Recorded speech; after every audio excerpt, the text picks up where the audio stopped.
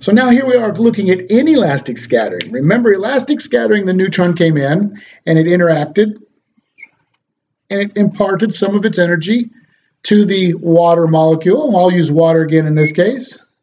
Here's a hydrogen. Hydrogen.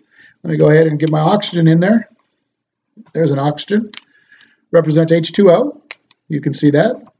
2 H's and an oxygen. 2 hydrogen and oxygen. If this neutron comes in and interacts with the water molecule, it will impart some energy to the water. It will then leave with a lower energy level, exactly like elastic scattering so far, but if a gamma is released during this event, now that gamma is energy, free energy. Where did it come from? Well, it came from the scattering event, which means that even though this has a lower kinetic energy than it started with, and this has a higher kinetic energy than it started with, these two energies do not equal the initial energy. Energy was not conserved because some of it left in the form of a gamma. Some of the energy left in the form of a gamma. That's the difference between an elastic and inelastic scattering event. Here, energy is not conserved. Energy not conserved. However, in elastic scattering, energy is conserved. That's the big difference.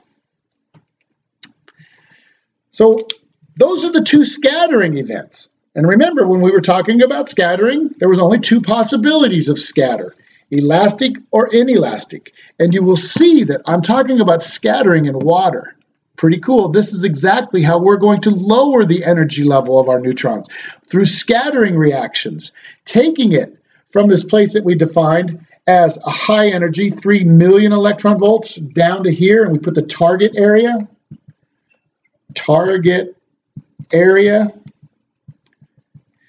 Remember, we started out here in a fast energy spectrum, greater than 0.1 MeV, right? And the neutrons were right here when they were born. Here's the neutrons.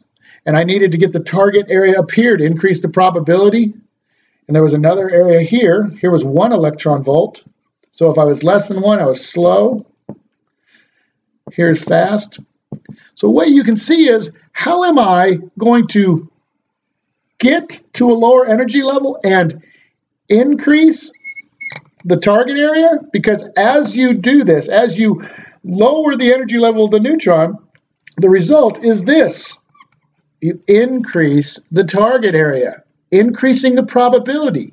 And we're going to do this function of getting this neutron from a high energy state to a low energy state so that we can increase the target area, increase the probability of an interaction by scattering events in the water. Pretty cool. Let's see, that's scattering events. Let's look at our capture events. Now, when we said, okay, the total probability of an interaction measured in barns, where a barn was 1 times 10 to the minus 24th centimeters squared, we knew that it was broken down into absorption reactions and scattering reactions. And we've looked at the difference between an elastic scattering event and an inelastic scattering event, right? Here we said energy is conserved, and here we said energy is not conserved. Now let's look at the two absorption possibilities. We said there's a probability, a microscopic cross-sectional area, a probability, a target area, that fission will occur, or that capture, and that capture is called radiative capture. And that's going to be a nemesis of ours that we have to look at. Radiative capture. But here, on the right-hand side, under section 4.3.3, absorption reactions are discussed. And it says, most absorption reactions result in the loss of a neutron coupled with the production of a charged particle or a gamma ray. We'll look at all that in extreme detail. when capture occurs. It says in radiative capture, the incident neutron enters the target nucleus, forming a new compound nucleus. It would then decay away by gamma emission. So essentially, radiative capture. If I had xenon and a neutron came here, xenon has a very high target area for the absorption of slow neutrons. So then xenon would just increase, it would capture it and increase its mass number by 1. That's radiative capture. We're going to look at some other things. So the neutron is gone forever. The xenon gobbled it up. However, fission, a neutron is absorbed by a target nucleus, and in this case I'll put uranium. The neutron is absorbed, and the actual uranium atom splits apart. Splits into 2 or 3 fission fragments. I no longer have uranium. These fission fragments, they could be iodine, they could be xenon, strontium, rubidium. They can be all kinds of things. And we're going to look at a graph that will predict essentially the probability of each one of these isotopes being created in these 2 fission fragments. But this is fission. Fission.